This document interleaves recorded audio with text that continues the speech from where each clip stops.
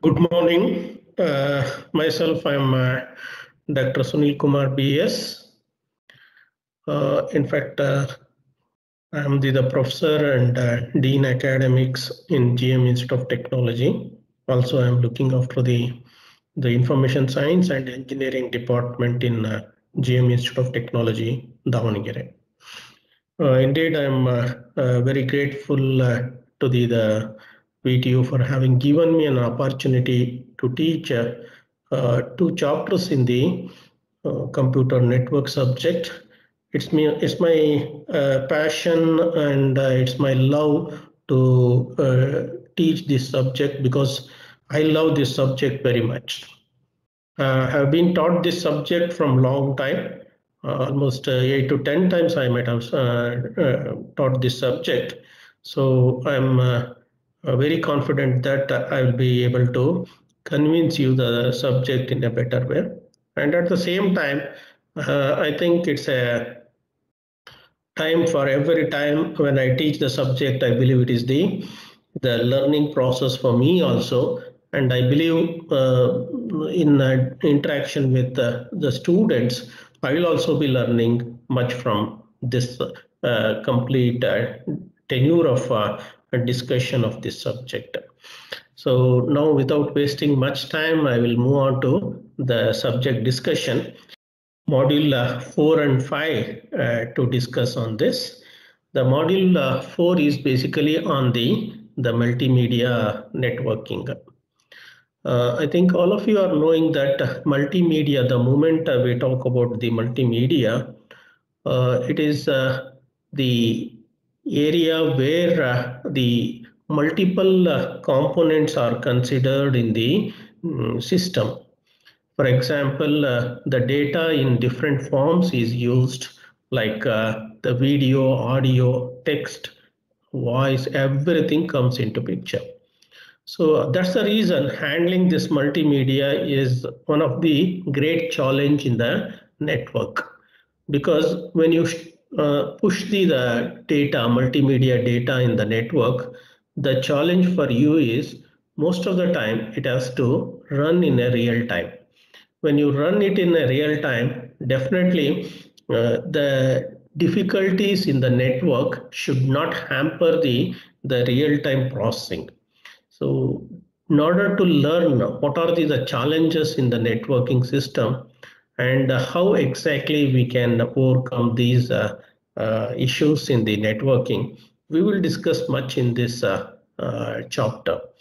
I must be thankful to Jim Kuros and Keith Ross. These two are the authors who have written this particular textbook. It is basically a top-down approach. The meaning of this top-down approach is that most of the subjects they will be explaining you the computer networks from bottommost layer to the top, but it is not like that. So from the top layer, I think if you look into OSI model, the top layer is the application layer, and then comes the network layer, and of course host to network layer, and also the physical layer. So this is how they will discuss in this, and hence it is quite different from the regular method of studying, and it is interesting also. I think the PPT is what designed by them is more appropriate to teach this subject, and probably I will be putting some small writing or write up on the slides which you can see later. So that's why I'll be using the PPT of this one. This multimedia networking will be discussing on the basic applications of multimedia networking. And of course, the very important concept, streaming stored video, voice over internet protocol, protocols for real-time conversational applications, and network support for multimedia. I think you need to understand from the application point of view too, the concepts, and also you will be learning how the network support for the multimedia read. Right. Let us go with the first topic, that is multimedia networking applications. I think, as you know, in data communications, most of you have learned one of the basic representations of various data. Data will be represented in text form, in the new numbers, and it might be in the video form, or it is in the audio form. Sometimes even the images are also considered. Now the question here is how you represent this audio, video, and the images in a digital media, so that the transmission of this data in the network would be more appropriate. So that's the basic discussion here. So let us take the audio transmission in the multimedia. Basically, the analog audio signal is being used, and of course, just a minute. Yeah, I think let me continue with this discussion. The audio signal is basically in the analog form. It is very important you to understand that the audio is read by the mic, and the mic will be reading the sound waves, and it will be an analog signal when it is converted into electromagnetic waves. So this analog signal will be an audio signal as an input, and this most of the time when we used to store it or to make it transmitted to the other side, we have to convert it into the digital form. How exactly we convert that into digital form? As you know, there is a technique called PCM, pulse code modulation.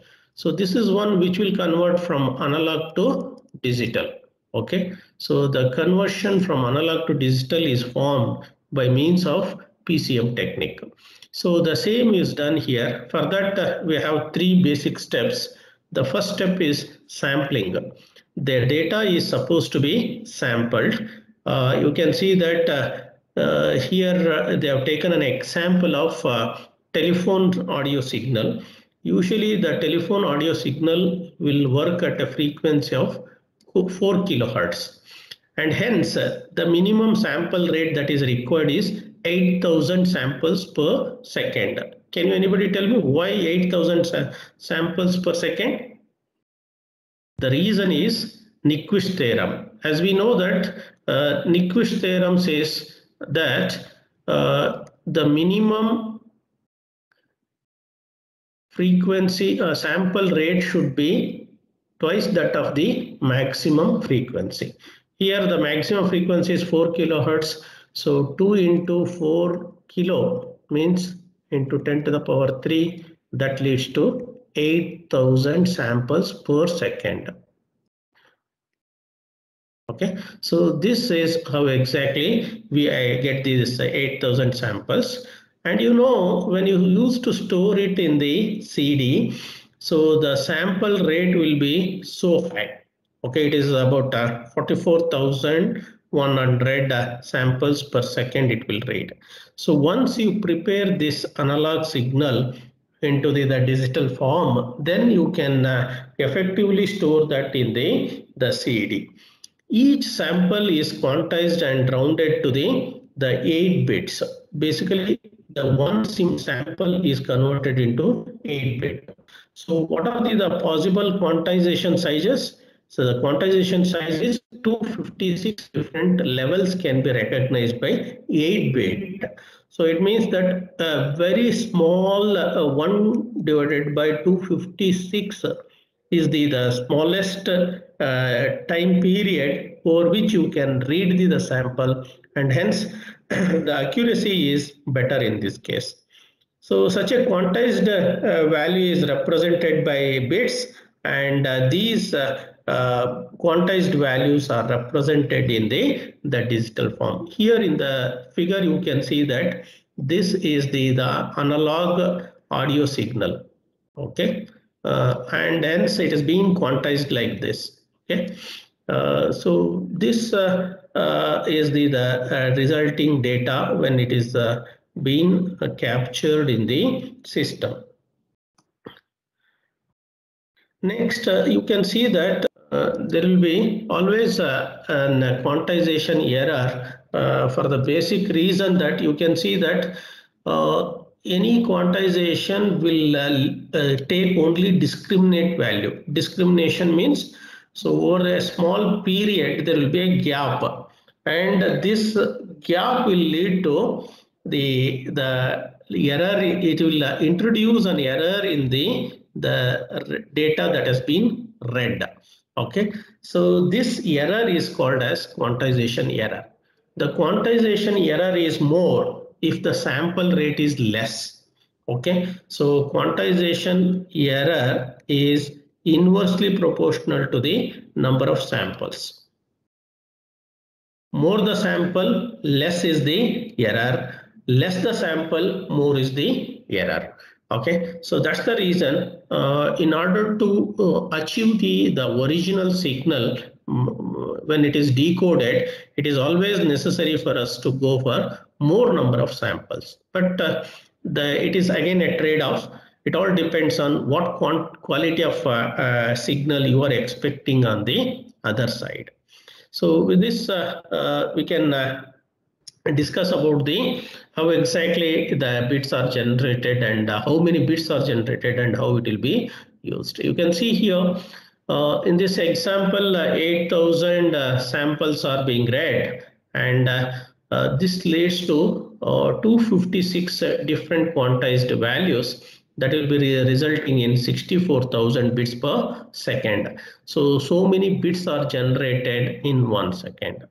So the receiver will convert it back into the analog form, and it is called decoding. Okay, the process is called decoding. So in the decoding, there will always be degrade in the quality, which is slightly lesser than that of the original analog signal. And of course, it all depends on the how many samples you read. Now, the storing operation, you can see that the CD has a capacity of 1.411 Mbps, and of course, the rate at which you can store the audio signal in the different coding forms. MP3 is one of the coding techniques that is being used very effectively to compress the audio signal and to store in the storing devices like CDs, compact disc. You can see at a different speed it can store. 96 is one possibility, 128 or 160 kbps. So internet telephony is another kind wherein it will be giving the data at the rate of 5.3 kilobits per second. Let us come to the video. Again, when you talk about the video, video is basically a number of images will form the video. I must be knowing that this can be understood very easily by every one of you, because you must have seen the movie Tare Zameen Par, wherein the boy used to scroll the images that are picturized in the small book, so that when he runs the images, it shows that how the boy is going away from his family. Okay, so the movement is visible only when you have the similar kind of images moved faster. So it means that multiple images forms the video, and these images are run at a particular speed to make it more natural and proper motion of the video. Let us see that one. Basically, video is called a sequence of image. That's what I was told you. Number of images, or sometimes these images are also called as frames. Okay, number of frames per second. FPS is the rating we say. The standard rating is 30 frames per second. If you do, probably you can see the video in a very appropriate motion or to the natural motion. I think earlier you might have seen the Gandhiji's video wherein the video will be little faster than what the natural movement of the people. It's because there they were able to capture the image and run back at lesser than 30 frames. It might be 18 frames per second or it might be 24 frames per second. More near to the 30, it will be natural movement can be seen that. So that's how exactly the video is formed. Okay, so the digital video, how the video can be converted into the digital form. Basically, we will read each of the frame as one image, and this image will have the x and y axis data. Okay, it is a matrix data. Okay, there are number of values in this. Okay, these each value will represent one pixel. Okay, so it will represent one pixel, and this is how we can represent one image. So obviously video becomes the multiple copies of the image. So number of such matrices are formed and they are processed. It may look little difficult to understand that see, if there are 30 frames, it means that 30 images run in 1 second and 30 different such matrices are supposed to be used. Okay, so which is a very tedious thing, and of course the data becomes very huge. Okay, that is what is the basic feel of everyone. But here there is a technique. So the technique here is how exactly we decrease the number of bits of encoding the image and reduce the size of this matrix. Size means number of active points are reduced very effectively. So for that we will use two different ways of operation. One is spatial operation, another one is temporal. What do you mean by spatial? Spatial means within the image, within this image, if you make the compression, then it is called spatial. For example, you just separate this part, upper part, okay, this part of the image. Here you can see that if you see this small portion is compared with this small portion, both are having the same quality of what the colors. So the color is same. It means that if you store only this part and you replicate everything here from here to here, that becomes the same color, and you need not store all this area, rather you store only this area and make a replication of this when it is received on the other side up to this part, so that can be reformed. It means that storing a small part and generating the majority of the image will reduce the amount of bits that are required to store this image. So the same kind of process goes from top to bottom, and it is called spatial compression. The compression is made in the spatial area. Spatial means in the x and y coordinate. Any image will give us x and y coordinate. But there are opportunities, or the more amount of compression is possible in the video because of its very nature. The video is formed by number of images. So we say it is the third dimension. Number of images are in the third dimension. Okay, so when you have the comparison from one image to the another image, that becomes temporal. Okay, that becomes temporal because on the time axis we are considering the different frames that are generated.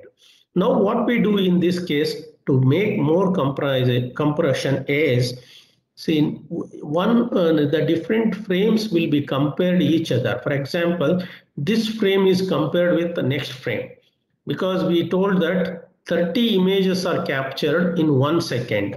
So the difference between one image to the another image in that will be very, very less. Probably you can see the best example I can tell you is that, when the news reader is reading, hardly they will do very minimal movement.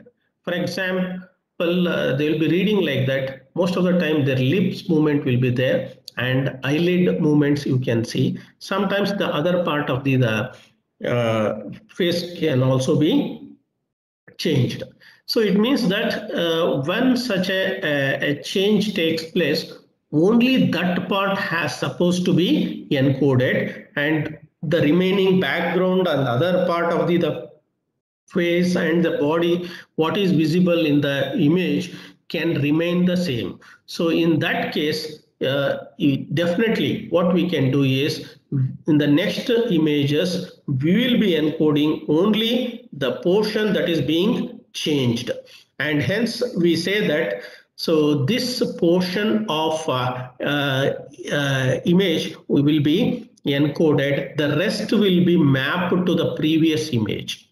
Okay, like that. So number of images, only the area which is being changed or the change from one image to another image happens, that will be go on changing. The rest part remains to be the original. So that is why the original image is called I. I means information.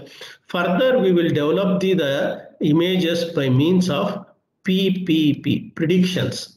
Okay, what is the change from here to here that has been identified, and this can be developed by the prediction of with the I. Then there will be B is another frame that we use to encode, and it is called bidirectional. So it may be compared with the previous and also the next image. So that time the comparison becomes easier. So this is how exactly we do the comparisons, and hence the video compression will be very, very high when it comes to the temporal. Okay, so you can see that the spatial coding will reduce to some extent, and when you do the temporal encoding, then the compression will be very high, and hence the number of bits that are required to encode the video will be reduced to a great extent. You must be knowing that there are standard encoding techniques which will be encoding with a very high compression ratio. For example, the image compression we do with JPEG, GIF format is there. Okay, PIG format we say. Okay, all these will compress the image in the spatial area. But when it comes to the video, we use the MPEG. MPEG stands for Motion Picture Experts Group.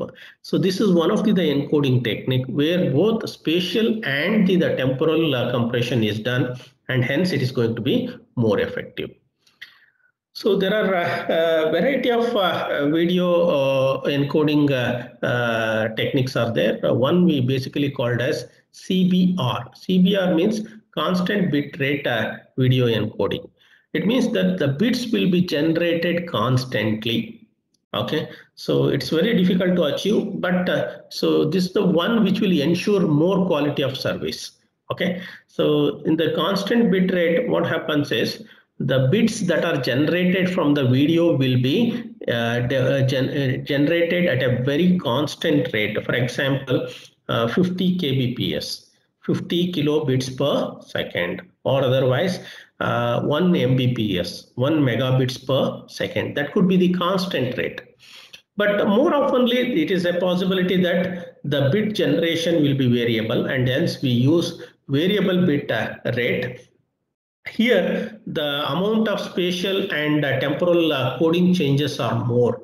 Okay, for example, you might have seen the joggers video. Jogger video means a person who is jogging in front of the background nature will make a lot of changes. The background is also changing, and also he is moving from one point to another point. Obviously, a big changes in the what the each frame can be captured.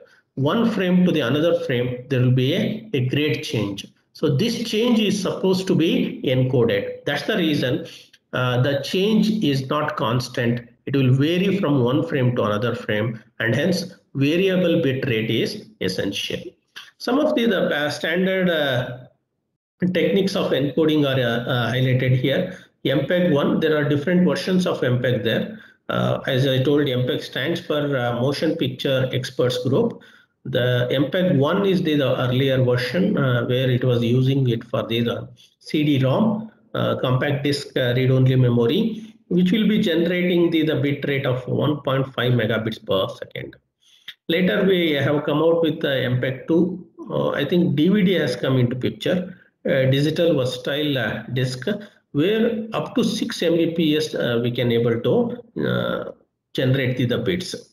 Later we have, I think even today we are using more oftenly MPEG-4. Of course, MPEG-5 has come, but MPEG-4 remains to be the most standard. Here it can be used in the internet, and which can go up to 1 Mbps. So these are some of the techniques that are being used to capture the video. Now coming to the different applications of multimedia. The first one is streaming the audio and video. I think you must be knowing that there are some standard storing agents or agencies are there. For example, you have seen YouTube, you have seen Netflix, Hulu, and Amazon Prime, like that. So where they maintain the videos and in their server only. Okay, what we do is we will be streaming it as and when it is required. There are two ways of streaming. One is live streaming, another one is stored streaming. If you look at the stored streaming, you see that this is the streaming can begin the play out before downloading the entire file. It means that it will be downloading the file, and parallelly it will be playing it back. Okay, that is one way. The other way is we download the complete image, video, and then we will play back. So in that case, it is very easy where you will store it and then you will play it back, because once you store, playing it back will be very smooth without any buffering. So buffering is one of the major problem in the live streaming. You can see that the stored videos can transmit faster than the that is being rendered in the client side where it is buffered. So these are some of the examples. So the other one is conversational voice video over IP. I think most of you are very much familiar with the Skype. Nowadays, we have the other applications rather than Skype. You might have heard about due to this pandemic situation and lockdown case, we have evolved with lot many applications. You have Zoom application, you have Microsoft Teams, we have Cisco WebEx, like Joho is also there. Like that, many applications have been evolved. So these are all used as conversational voice and video over the internet protocol. So here there is an interaction of different people is possible, where the tolerance of delay is very much limited, because I am speaking to you, you should immediately receive my video and audio, and so you will be responding to it, and I should also read it in the real time. Okay, so it is more often it is a real-time communication. Okay, so in that case, obviously the video is audio video has to be transmitted at a real time, which is again a challenge for us. And the third one is live streaming. I think you must be knowing that whenever a cricket match or a football match is going on, then you will be watching it live. It means that what is happening on the other side can be viewed here on live. So here also streaming is very, very difficult, because so whatever is happening is supposed to be telecasted immediately. And if there is any delay, that leads to so much of inconvenience for the receiver. So it is the third way where the protocols, the technology that is being used to make the transmission of such a video, audio is supposed to be very, very important. And here the quality of service plays a very, very important role. What is meant by quality of service? The what we are receiving the video should be able to be conveniently watched by an audience. Okay, so there should not be any buffering, there should not be any delay in displaying the frames of the video, there should not be any break in the audio. Then we say it is a good quality video. So in order to maintain the quality of service, we used to use different techniques and also protocols for that. However, it is not the part of discussion in this, so let us not discuss much on that.